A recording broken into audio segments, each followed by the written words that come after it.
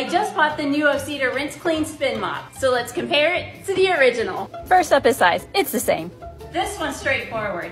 Clean water here, dirty water here. This one's a little different. Clean water goes into this reservoir here, dirty water spins into here. Let's talk mop heads. The new mop head is smaller.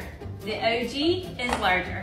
See the difference? And something else I like about this mop, this handle has a place to clip your mop. At least I think that's what it's used for. Let's go fill it up.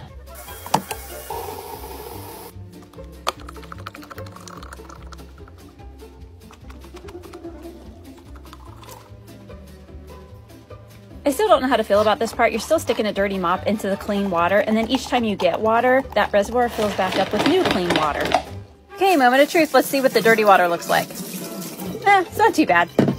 There you have it. Which one is your favorite?